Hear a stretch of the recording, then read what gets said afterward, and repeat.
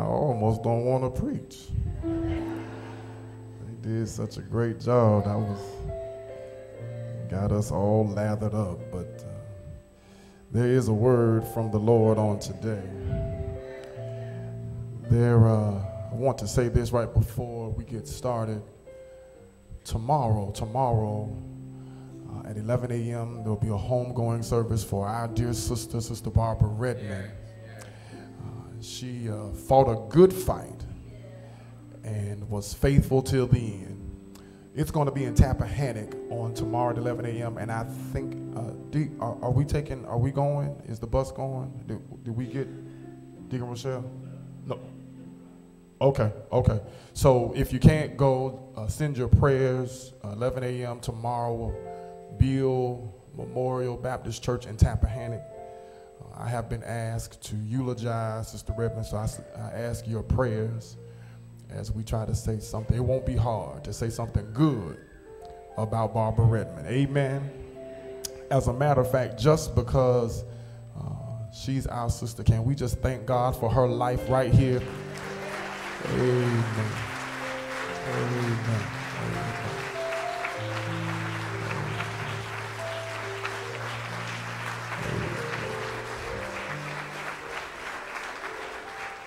We love you, Barbara. Let's look to the Lord in prayer. Father, we honor you and we thank you. We thank you for so many things, including the life of Barbara Redmond, who while here for such a short time was faithful and engaging and loving. We thank you, God, that you allowed her to come by this way for a while. Now, sir, for this your preach moment, I pray that you would give me preaching power. Build me up where I am weak. Pray, sir, that you do in me what I am not able to do for myself.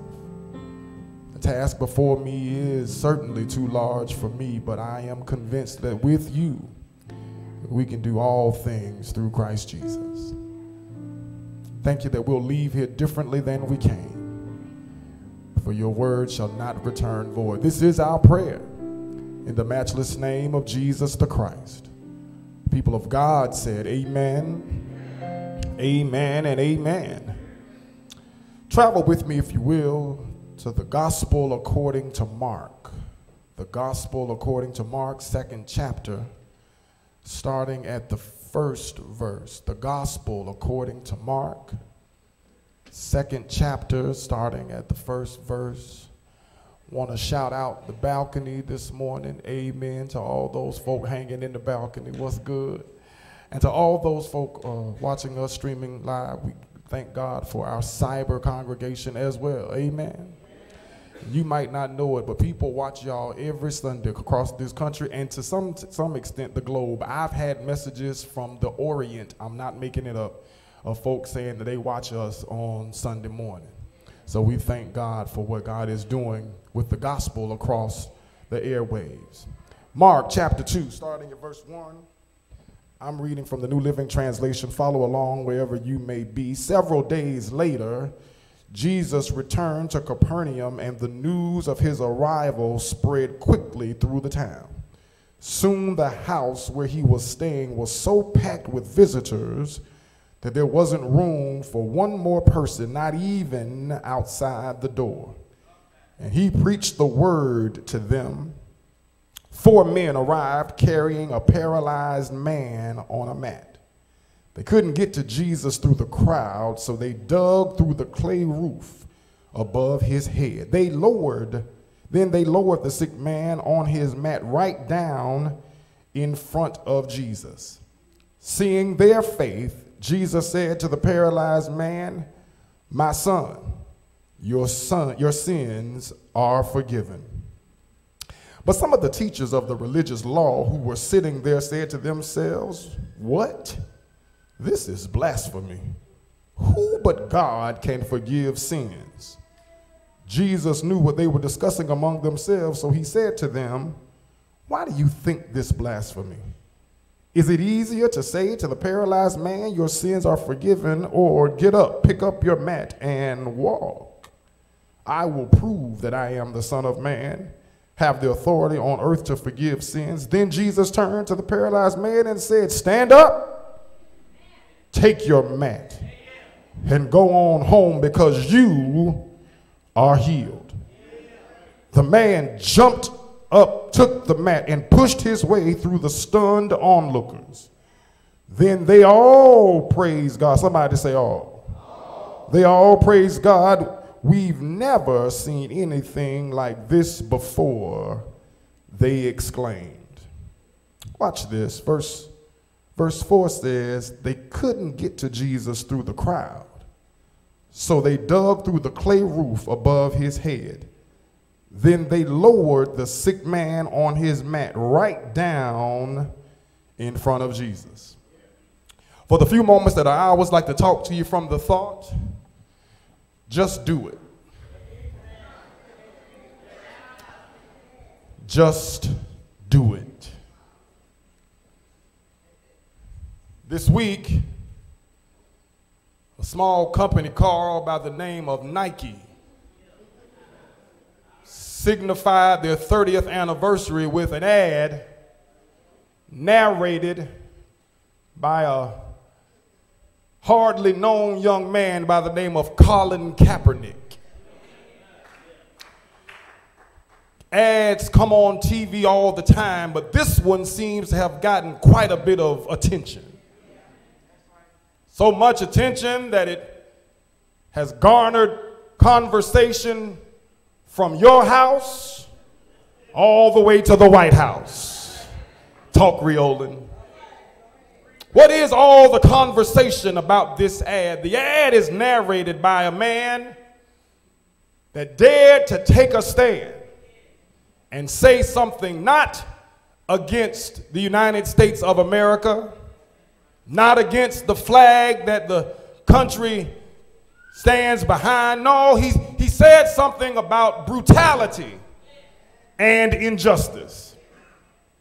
And for that, this talented, gifted, accomplished quarterback in the National Football League has been blackballed.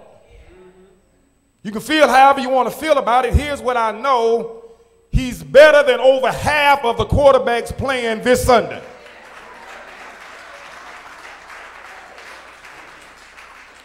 Nevertheless, he hadn't seen a football field in over a year.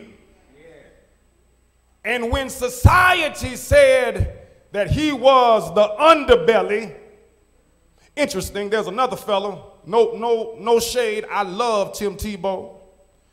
It's another fellow that took a knee named Tim Tebow. Quite often, folk thought he was praying, but what he was really doing was protesting some things about his faith that he didn't think his country stood for. Check me out. Go read about it, and you'll find out he had an issue with the fact that abortion was illegal in America. Come on with it. So he took a knee in protest. But you didn't know that, did you? It is because when you control the economics, you control the narrative. This fellow by the name of Colin Kaepernick can't find any help on the football field, but Nike decided to lift him where everybody else left him. They took a chance, some people thought, in allowing him to narrate the 30th anniversary ad, and it was said that surely they would suffer greatly at the register because of that. People throughout the country decided that they would go barefoot and burn their shoes. One genius put kerosene on his shoes, lit them on fire, and burned down his whole house.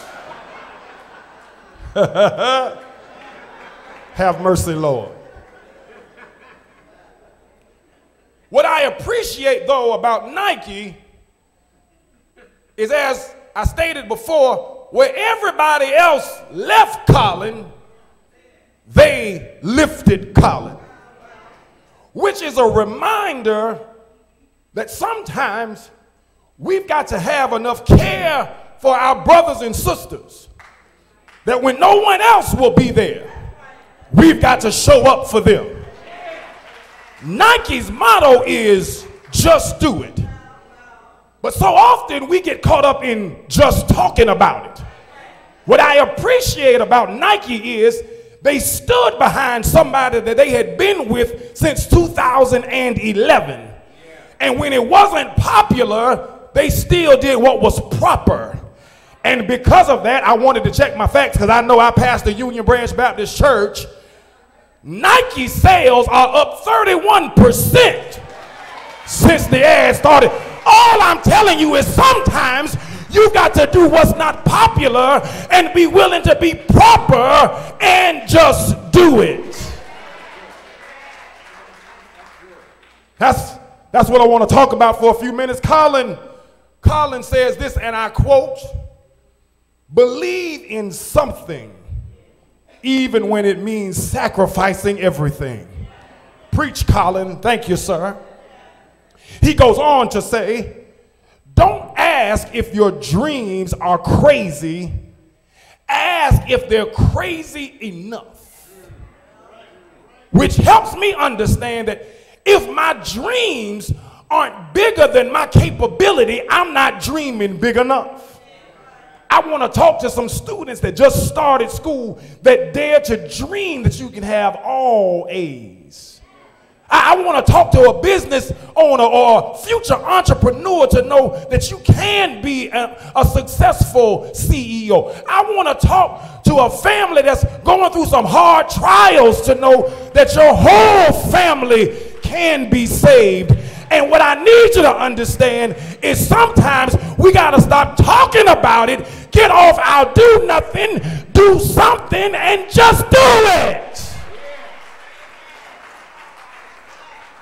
Tasha, the text this morning will help us understand that we can find many reasons not to do what needs to be done, but ultimately there are times when we just need to do it.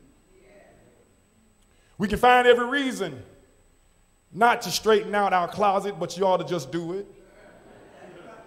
You can find a lot of reasons not to clean the baseboards, but you ought to just do it. You can find a lot of reasons not to say I'm sorry, but you ought to just do it. You can make up a lot of excuses for why we don't tithe, but we ought to just do it. We can talk about how busy we are. We don't have time to read the Bible, but we ought to. Not going to trouble you long. Here we are in this second chapter of Mark, and it depicts the life of a man named Jesus. We've been in Mark now, Mark first chapter. We found out about how this man named Jesus was talked about by John the Baptist and how John made straightway the path for Jesus to show up. We found out in Mark chapter 1 that before his public ministry took effect, he was adorned with praise from on high. The Father in heaven spoke and said, "This is my Son, in whom I'm well pleased." That same Spirit drove Jesus into a barren wilderness where he was fasting and praying and tempted for 40 days and for 40 nights. But after the preparation of pain in the wilderness, Jesus begins to live up to whom he's been called to be. Can I just talk for a minute? Yes, sir. And so as he begins to do what God has sent him to do, God, I wish I had time to tell somebody, slow down. Don't be in such a hurry and let God finish preparing you. Because if you're not prepared when it's time, you'll mismanage the moment. He was prepared to go and do the miracles of exorcising demons out of people. He was prepared to deal with Peter's mother-in-law in her sick situation. He was prepared to handle when throngs of people wanted him to become king, and he knew that there was already a King of Kings and a Lord of Lords. And if you're not careful, you'll go out too early and you'll burn out before you can even get started. Second chapter, after having performed miracles and folk wanted him to hang around, Jesus had the wisdom to say, I need to leave here for a little while. The text says he comes back to Capernaum, which means he had to leave. He comes back to Capernaum, and the Bible picks up in the 2nd chapter and says that when he came back, he was at Peter and Andrew's house. We may shout at the end, but I need to teach you just for a second that he's at Peter and Andrew's house, and there are throngs of people. And the people are there not because he's healing the sick. Paulette, that's not why they're there. They're not there because he's turning water into wine. That's not why he's there. They're not there because he's making the lame to walk. No, according to the text, they're there because, wait for it, he's preaching the word. I didn't expect us to shout right there because we live in a dispensation of time where we need everything from church but the word. We need it to be relevant. We need it to be exciting. We need it to be inspirational. But when did the word stop being right? In the text, they showed up just to hear the word. They come to hear the word, and the Bible declares that there's a man in need. Here it is, Shauna. Riolan, you say just do it, but how? Theoretically, it sounds good, but how do I know what to do, when to do, how to just do it? I believe the text will help us see 3 things very quickly. I'll get out of the way. First thing the text shows us is if you're going to just do it, you ought to do it compassionately. Paul, here's what the text says. There's a paraplegic being carried by 4 men. Let me teach you. Paraplegic suggests then that from the waist down, this man has no strength or no ability to walk. He can't get where he needs to be on his own. He can't go anywhere. He can't go to the market. He can't go to Walmart. He can't go to social services. He can't even go to the temple to hear the word preached. But some folk carry him, which messed with me for a minute, Coleman, because I started asking the question, why is he a paraplegic? Why must he be carried? Because the truth of the matter is, sometimes we see people being carried and wonder, how did they get there? Why they got to get an EBT card? Why they need free lunch at school? Why we got to give to them in the benevolent fund? And can I suggest that it's human to ask those kinds of questions? But maybe he's being carried because he can't help himself. Maybe there was nothing he did wrong.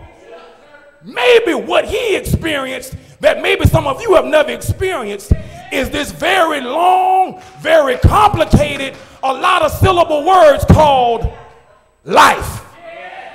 Maybe what happened to him was he had plans to do better, but couldn't do better. Maybe a divorce showed up. Maybe some sickness showed up. Maybe some heartbreak showed up. And I know there are many of us in here that have it all together, but maybe somebody that we got our nose turned up at isn't lazy, isn't sinning, but life happened. They lost a spouse. They lost a mama or a daddy. They had some mental issues and couldn't find their way back. But thanks be to God, people that won't just see and you here because you ain't never.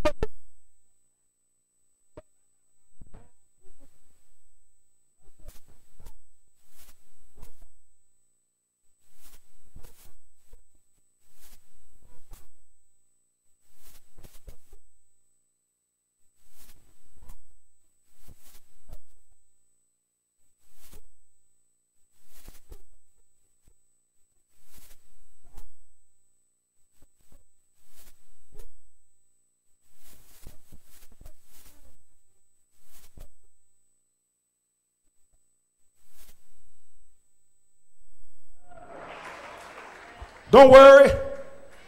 I can read like you read. I know Jesus is going to say your sins are forgiven. I know that's what he's going to say. But before you get too quick, you need to understand context. The context of the sinning is that all have sinned.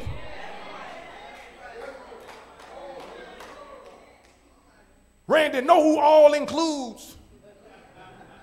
All includes the religious leaders outside in the front.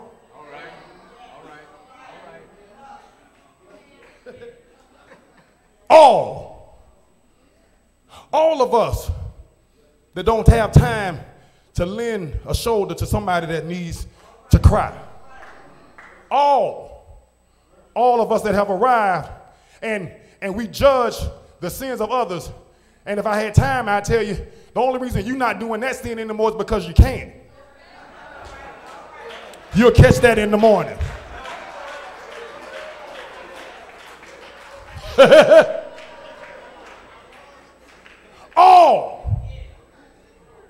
All that have had some fortunes that others haven't had. And all I'm trying to get at is, if we're going to be who God has called us to be, then he's called us to be it with some compassion. I'm pushing on, but let me go and get this out the way. I understand for all the A-type analytical folk that know everybody else's issue. That's fine. But what we ought to do is just do what God said. What did he say, Riolan? He said, thank you for feeding me. Thank you for clothing me. And his disciples said, when did we do that, sir? When you did it unto the least of them, you did it unto me.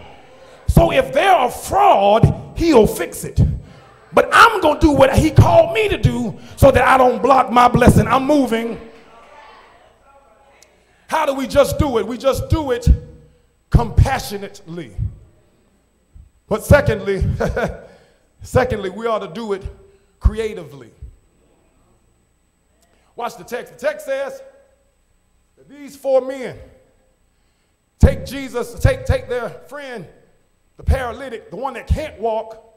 They try to get him to Jesus. But Kayla, the problem is they can't get him through the front door. They can't get him through the front door because there's so many people that the doorway is blocked. I wish I had time because I'd ask a question. What's your door? What's the thing hindering you from getting where you need to be? Talking here, Riolan, I'm trying. What's the issue that's prohibiting your progress? Because all of us have a door. Sometimes it's self-esteem. Sometimes it's self-imaging. Sometimes it's education. Sometimes it's the past that has given me great pain. But can I tell you, when you try to go through the front door that everybody else has blocked, you need some folk in your life that are creative enough that if they can't get you to the front door, they'll find another way. Can I tell you what they did in the text? They took him up on the rooftop. Boy, I wish y'all liked the Bible like I did. If you did, I tell you that in those days, a two-story house had a ladder on the side of the house. And it was because sometimes evening conversations would take place on the rooftop. If I had the right crowd, I'd tell you sometimes some husbands had to take a ladder and go up on the rooftop. That's a conversation for another day. You got to read your Bible to know what I'm talking about. Anyway, you could go up to the rooftop and get to the upper level. And the text says that when they couldn't get through the front door, they were creative enough to go up the ladder. And I want to pause right there to suggest that not only is that creativity, but it's persistence. And the question I have is, what is it that you're looking for that you're not willing to be persistent enough to get? Can I tell you, if you want God to move, you got to learn to pray until something happens. You've got to be persistent enough to give until you get your breakthrough. You've got to be persistent enough to study until you get the grade you want. You've got to be persistent enough to love even when hate is coming back your way. You've got to be persistent enough to believe when the doctor's report says you shouldn't. And can I tell you that if those 4 people had stopped at the front door, this man would have missed his blessing. But I need some creative people to say, if we can't get it done this way, we'll find another way. I won't get tired on you. I won't give up on you. But we'll make a way out of no way. Let me talk from my real life experience. Last week, I was in Kentucky preparing for Micah's ordination. And Reverend C was home and not feeling well. And she had a fever of 103. Fortunately, Rosie was there and we were trying to get an appointment, but if you've ever dealt with healthcare, sometimes it's a little difficult to get an appointment. So Reverend C has a cousin named Yvonne in Washington, D.C. She happens to be a doctor. She knew some stuff we didn't know. So she started making some phone calls. And the phone calls led to some more phone calls. And those phone calls led to a return phone call. They said, we don't have any appointments, but because we got a call from so-and-so, we're going to fit you in to come in. That ain't the shout. The shout is when she got there, she was in such a condition that the doctor said, you need to go to the emergency room. That ain't the shout. When she got to the emergency room, they told her, we've got to admit you. You got here just in time. Because if you hadn't got here when you did, we can't tell you what the outcome would have been. But it wouldn't have been good.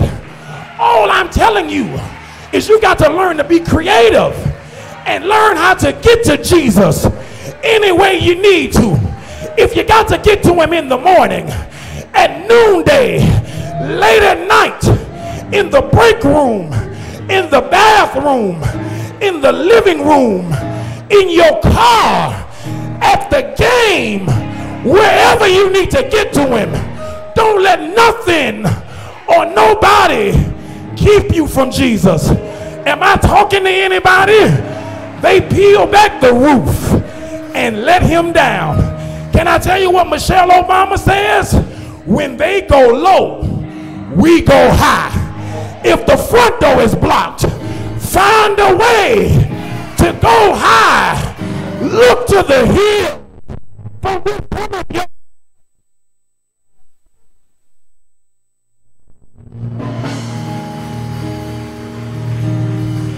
You got to just do it.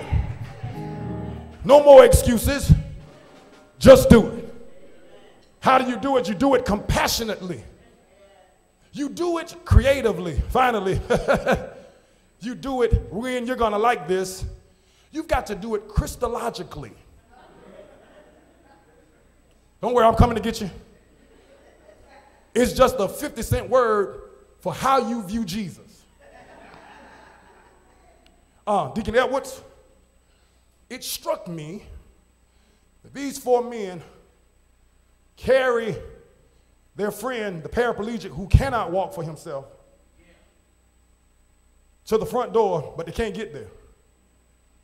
And they take the effort. Listen, don't miss this. They didn't just climb the ladder. They carried him up the ladder. They cared enough, watch this, the text doesn't suggest that either of those 4 had an issue.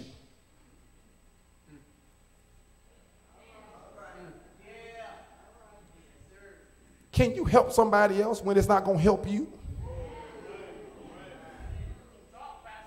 When you're not going to get a pat on the back, can you still help somebody else? Can you send a card to someone when you're not sick? talk Creolan. And the text helps me understand that they creatively did what they had to do, but it speaks volumes of their Christology, which means there's something they think about Jesus. They knew that if they could get this man who couldn't help himself to the Son of God, they knew if they could get this man to Mary's baby, they knew if they could get this man to the rabbi, they knew if they could get this man to the one that they asked, can anything good come from Nazareth? They knew that something was going to happen. And my question is, what is your Christology? What do you believe about Jesus? Because if you really believe he's a healer, then when the symptoms still prevail, you'll rest on the fact that by his 39 lashes, you're already healed. If you believe he's a provider, then when you have more month than money, you know that God will make a way somehow. What do you believe about Jesus? If you don't have bread in the house, if you really believe he's who he says he is, then you'll know that he's bread when you're hungry, water when you're thirsty, that he's a wheel in the middle of the wheel. And that's my question this morning, Boy Saul. What do you believe about Jesus? I came to tell you, I believe he's a burden bearer and a heavy load sharer. I believe that he is my redeemer. I believe that he is a healer. I believe that he is a provider. I believe that he is a keeper. Do I have any believers in the house? You ought to sometimes just stand for what you believe. And I came to declare today, he still sits high and looks low. I got to leave y'all because it's time to go. But as I go, can I tell you, I've preached this before, and the shout was, Jesus looks at the man, says, your sins are forgiven. And then he says, take up your mat and walk. And that's a good place to shout, because what carried him, he's now carrying. Boy, I wish I had the right crowd to know that some of this stuff that's holding you down, in due season, you're going to carry what used to carry you. But that's not my shout anymore. My shout this time here is when I looked at the text, Jesus says, take up your mat and go. What messed me up though is, how is he going? I know he can walk now, but what caught me was he's not going back the way he came. He came being carried. He came being lowered, but he's leaving through the same door that blocked him from getting in. And when God brings you through, he's going to let you walk through the door that had you blocked. If you believe that, you ought to do what they did in the text. Because when they saw him, they said, what manner of man can do this?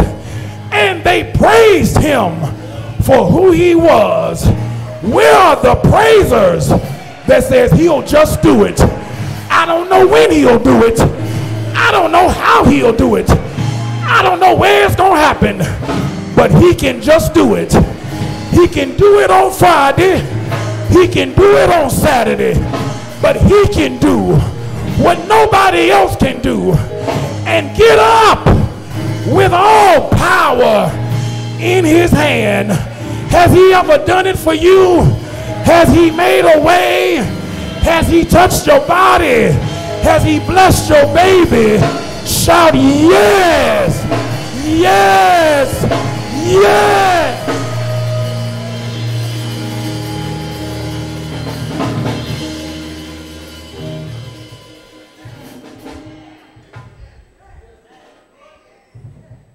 There are 1,000 reasons not to do it. But at some point, when the community doesn't do it, when the Commonwealth doesn't do it, when the country doesn't do it, the church ought to be willing to do it. Do what, Pastor? Get people to Jesus. I'm going to say it till y'all get tired of hearing me say it. It's not enough for us to come in here and have church. He didn't save us to sit. He saved us to share. And I don't want to have to stand before him and answer the question, after all I did, why didn't you tell somebody? Just do it. I'm done. Some of y'all have made the mistake of asking me to be your friend on Facebook.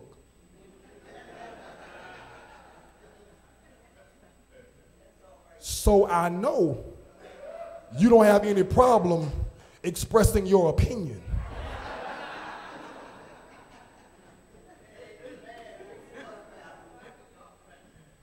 If you can talk about how you feel about everything else, every now and then, we ought to tell somebody about this Jesus we love.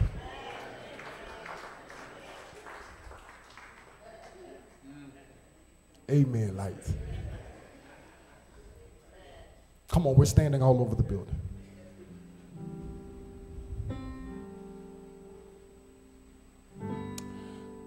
Sometimes delivering charisma is misinterpreted. Let me be clear. It's not about beating up on any of us. It's about encouraging all of us to be compassionate, to be creative, but most of all, to never forget the importance of Christ. He's got to be our all in all and our everything. So, if you've never allowed him to be that, just do it. Just confess with your mouth and believe in your heart that he is who he says he is. Just do it. Take a step of faith, a leap of faith, and walk out into the aisle and say, I need to be saved. While you're contemplating that, maybe there's somebody else that's tired of being mediocre. You're tired of not living up to what you got saved for. You're saved, sanctified, Holy Ghost filled, fire baptized, but you and the Lord ain't really rocking with one another right now. Come on back to God.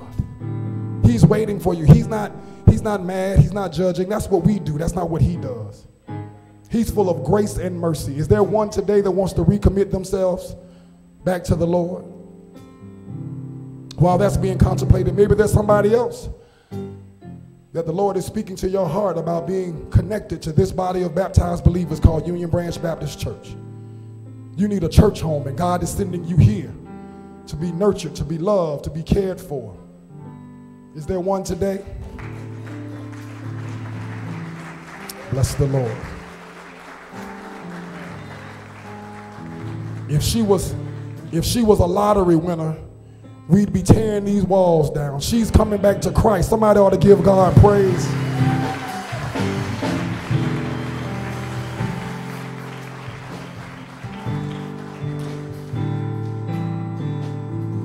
Is there another?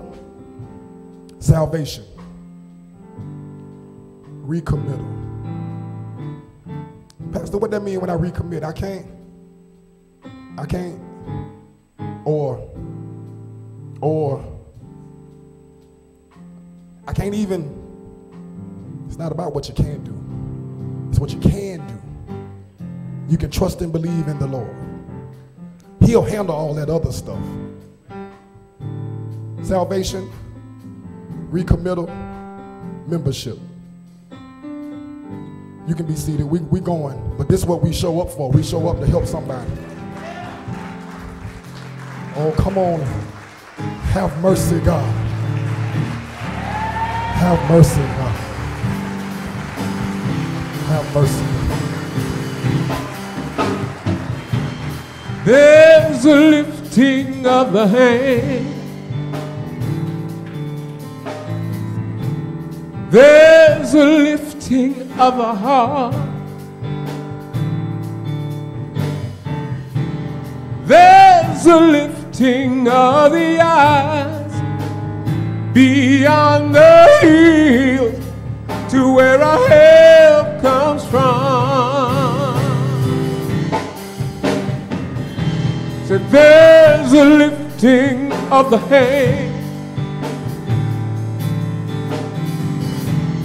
There's a lifting of the heart.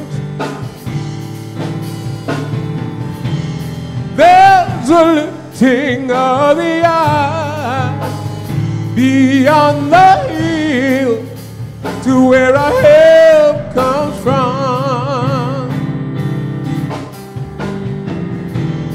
All help comes from you, Lord. All help comes from you. All help comes from you, God. Beyond the hill to where our help comes from.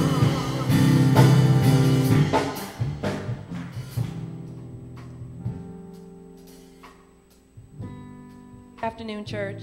We'd like to welcome Natasha Varon. She's from Marion, South Carolina. She's coming on Christian Experience. And we'd also like to welcome Darrell Stiff. He's also coming on Christian Experience.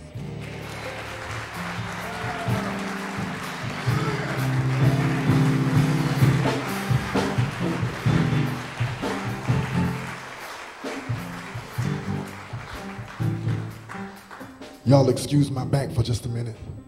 Let me say very quickly, on behalf of the entire congregation, how excited we are to have you all to come be a part of the City of Hope. We don't take it for granted you could be anywhere else. In a day and time when allegedly millennials are going away from the church, you're coming to the church, and we give God praise for that. Hallelujah. So just want to ask you a couple quick questions. Are you willing to give of your time, talent, and treasure in the life of this church as the Lord would give unto you? Yeah. You willing you willing to love Jesus Christ? Yeah, that's all. We don't need to do nothing else. If y'all willing to do that, then we're willing to love you, to care for you, to teach and to preach, and to walk this life of Christianity together. And whatever we can do to make your stay better, we look forward to. You already have made yourself at home. That's a worshiper there, y'all. She ain't scared. Natasha, Brother Stiff, we like to welcome you to the City of Hope. Come on, family. Let's thank God for these young folk.